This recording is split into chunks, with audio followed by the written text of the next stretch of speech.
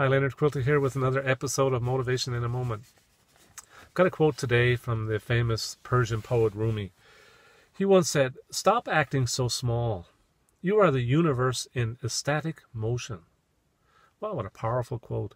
You are the universe in ecstatic motion.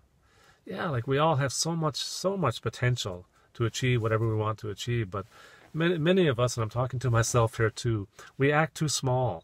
We act so small, like we let fear and lack of belief hold us back, like keep our ship kind of tied up to the dock, instead of setting sail on the sea of productivity, if you will.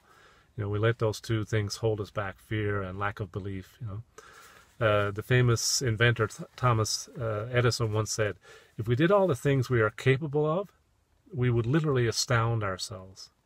Yeah, we have so much potential, I think we just hold ourselves back, for whatever reason, maybe it's a fear, maybe it's just a lack of belief, like I said, and, we really inhibit our potential by doing that, and instead of really striving for excellence and striving to achieve whatever it is we're trying to achieve. And that's different for each one of us, no doubt.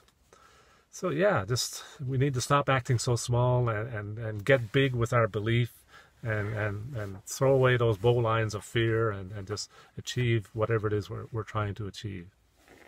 And don't forget, this moment is more precious than you think. Take care.